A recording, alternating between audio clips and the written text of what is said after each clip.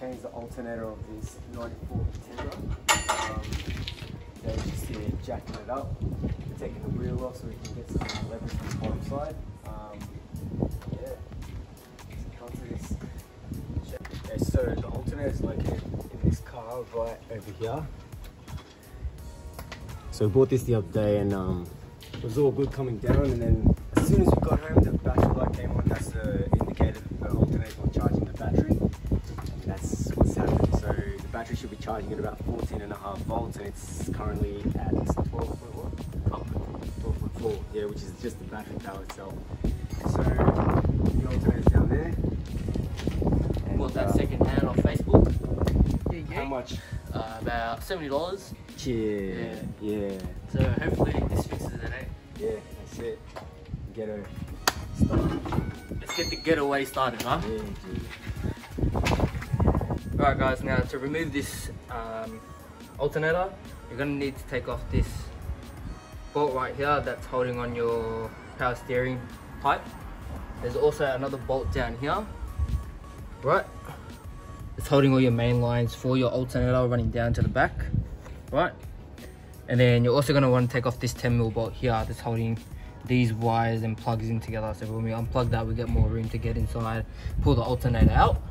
Also going to want to unplug the battery because you are working with voltage, of course, just in case, you know, you end up doing a short, burning another fuse or anything like that.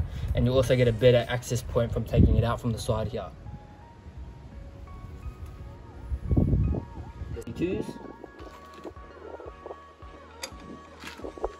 Always got to make sure you put the bonnet up Jap style. Yeah. Fuck that standard shit.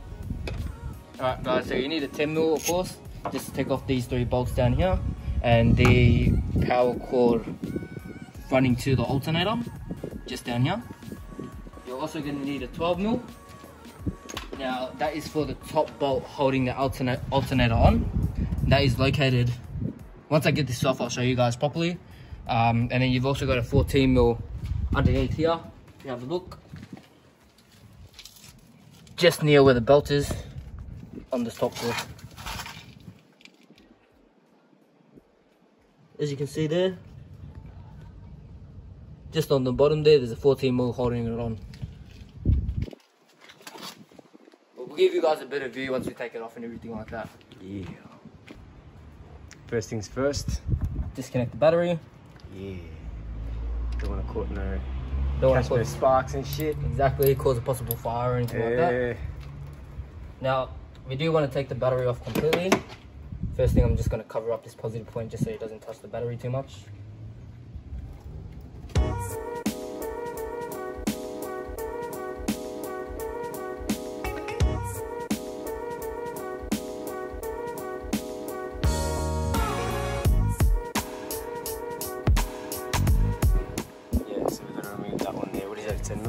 Yeah, so guys, you've got to remove this wire here. This runs back to your battery from the alternator to basically recharge it. So it's just a 10mm on top. And then there's also a green plug under there, if you can see it. Just there on the back of the alternator, you need a plug as well. Just an FYI, if you guys are getting stuck or anything like that, like what the fuck's going on.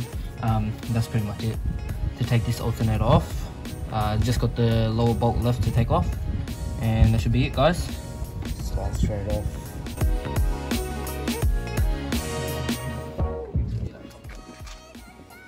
Alright guys, so that is the lower bolt that is required to be removed. So that's basically where the lower mounting point is for your alternator.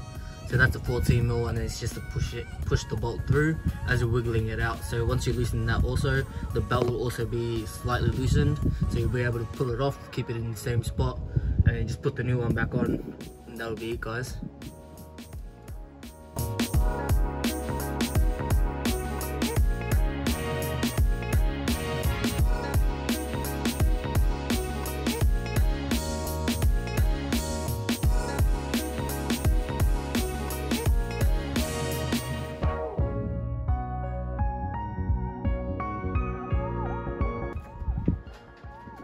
That is the alternator out.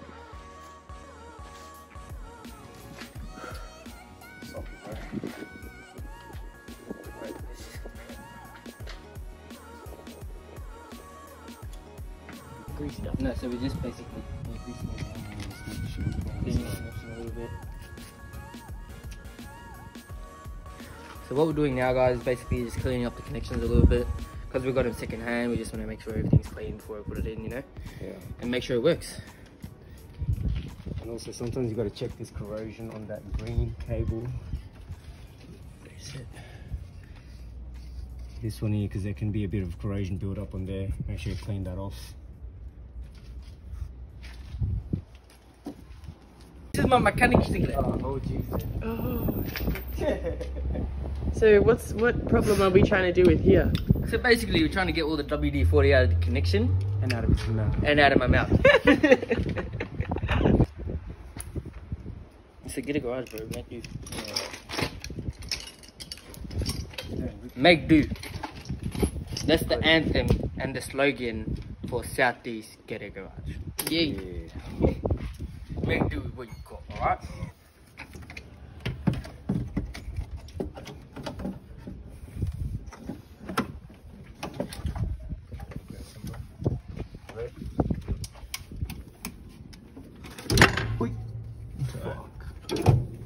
It's an alternator, should be tough.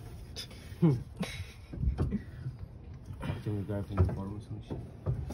That should be cheaper. Put it into here. Lay it down there for a second. Pull these mother suckers out.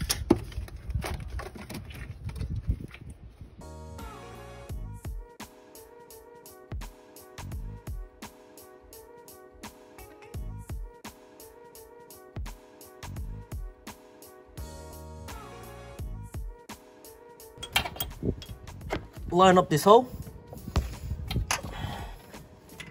Take a little bit of trial and error, but you should be able to feel it through.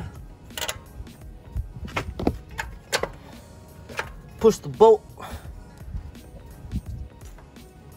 all the way through, and then push the nut onto it slowly. Make sure you guys don't cross thread this nut, because if you do, then it's game over for you. That's one of the biggest mistakes people make. They just put it straight on with the ratchet or the gun or whatever, and they assume it's going to be alright, when majority of the time it isn't, because it just cross threads straight away. Put this belt on.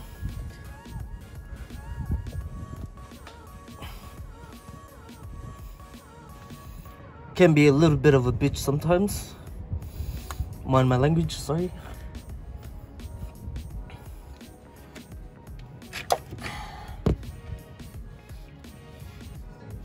There we go.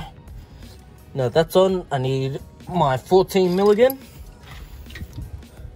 And we just want to nick it up, we don't want to tighten it fully. Right? Because when we do the top one, it will affect the tension of the actual belt. We don't want it too loose, otherwise it will just basically not make the alternator function, and it will defeat the purpose of us actually changing this alternator. Alrighty, back to the top, guys.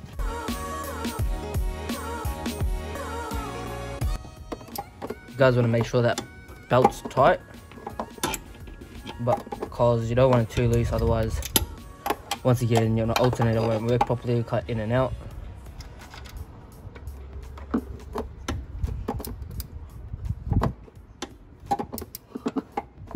Always just check it to your timing belt to see if it's all good.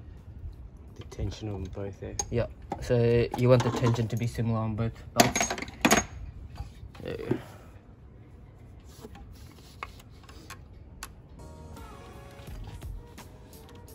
Just like that. Yes, right.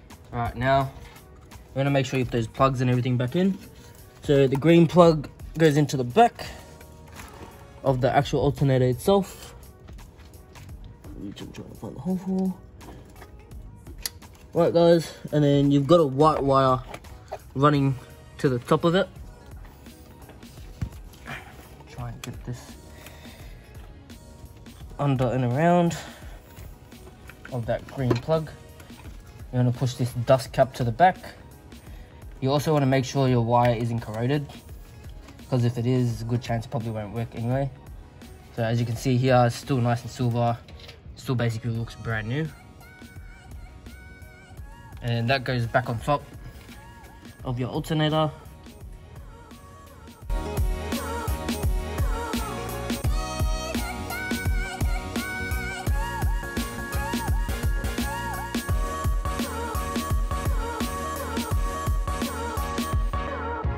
Under here is this access point once again, just down the side here.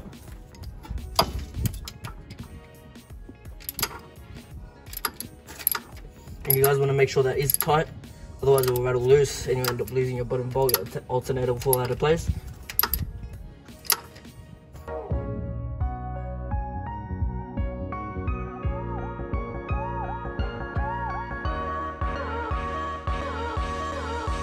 Now we'll get the wheel back on and we'll let you know if it starts working or not. Yeah. Cheers. The wiring loom support back on.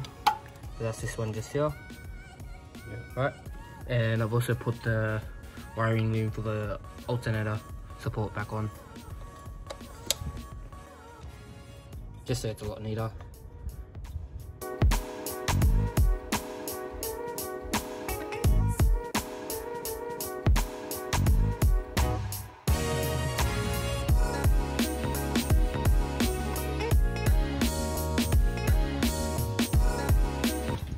What's happening? So we're going to see if the battery light goes off in the dash, and then we're going to check the voltage of the battery. So do you want to go?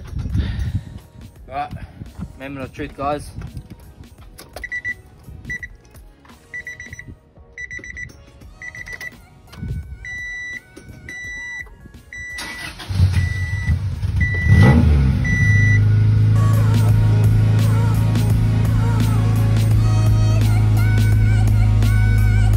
And it's gone!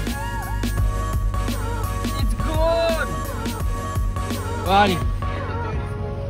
Now let's just make sure it's getting proper voltage, it's not overcharging the battery, because that is another issue also. Yeah, so it should be charging between...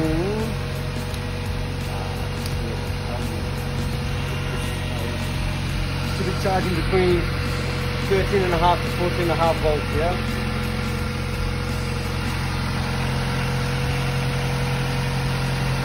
Perfect. That is mint. And with that, we conclude this episode, guys. Thank you for tuning in, and we hope to see you next time, alright? Peace out, Southeast Ghettos. Let's do it. See ya.